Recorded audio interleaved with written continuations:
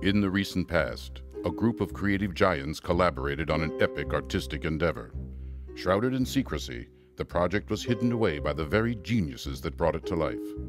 The Pod F Tompkast has obtained a series of phone calls, recorded by an unknown party, that tell the tale of this venture's initiation and subsequent abandonment. This is the story of the Great Undiscovered Project. Previously on the Great Undiscovered Project. Just one film that could change at least one life? I'm expecting an all-out acting contest. Man, I leave some glue on the phone. Brainy, it's ringing. Get to the extension. Hurry. Go. You know I can only move so fast because of these glues that are in my vein. Now, you're an inch away from the sun porch. I mean, come on. Hello? Oh, my goodness. Am I speaking with the great comedian and tragedian John C. Reilly? Or have I gone to an actor's Valhalla and find myself speaking to Thespis himself? You kind of mixing up your mythology there, but this is John C. Reilly. Is this John Lithgow? Please, call me Go-Go, my dear boy and fellow farceur. Oh, okay.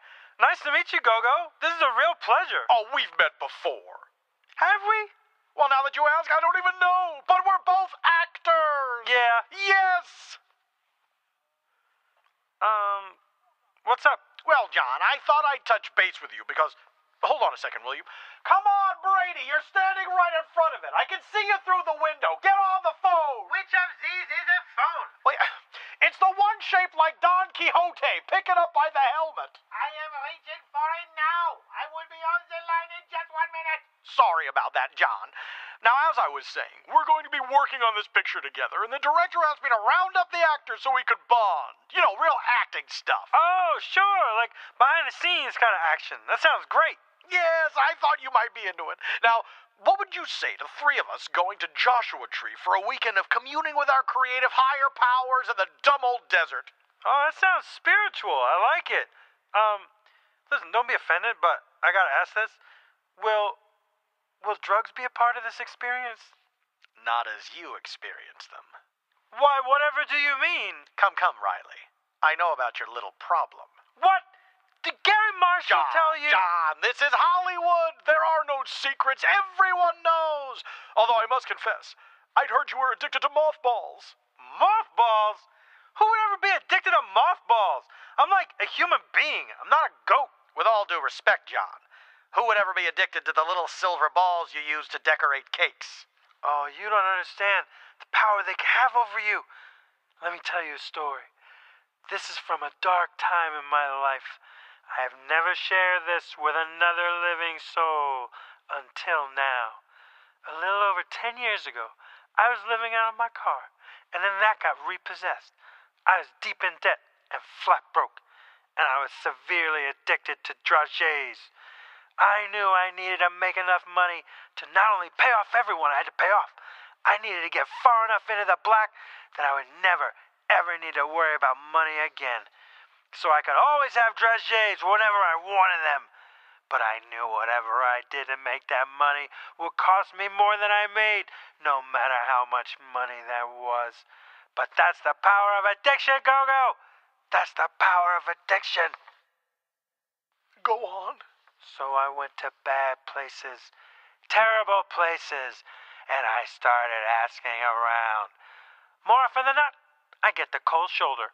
But sometimes someone would tell me to ask someone else, and that person would tell me to ask someone else. And it wasn't too long before I heard about some guys who needed a job done. A terrible job. A job no decent person would ever do.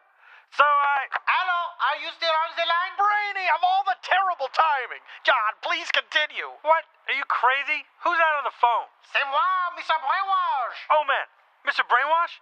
The artist? Dude, I'm a huge fan. I bought one of your pieces at your last show in L.A. Oh, which one? It was a picture of John Wilkes Booth wearing the rainbow afro wig, and underneath the picture it said, John 414. Oh, JWB is my favorite actor. Go. Really? Yes. With all that other business, people forget he was a great actor. Oh, why does everyone have to drag politics into everything? Whoa, dude. I don't think I can hang with you on that one. I mean, the guy killed the president. And? I need an and there, dude. That one's kind of a stopper. That's why I bought Mr. Brainwash's painting, because it made such a powerful statement. Oh, what was that? What? How you say, what was that to you? Oh man, to me it was like, remember, acting is a noble profession.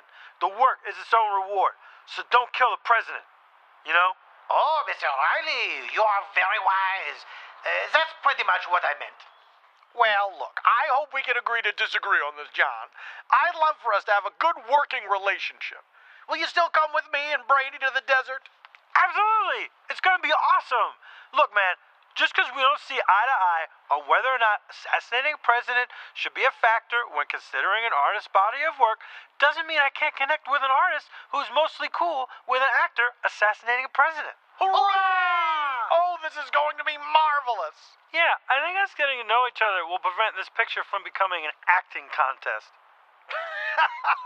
Hilarious! What's funny? Nothing. Brady and I will pick you up at 3 a.m. Saturday morning. We'll drive through the dark and arrive when the sun comes up. That work for you? I love it!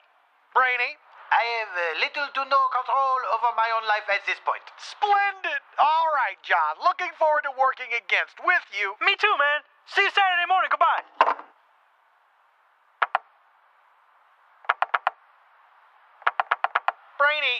Brainy, hang up. I've got to make another call. I am trying. Oh, for heaven's sake! Now there has got to be something we can do about this glue business because frankly, it's starting to get in the way of my life, not to mention yours.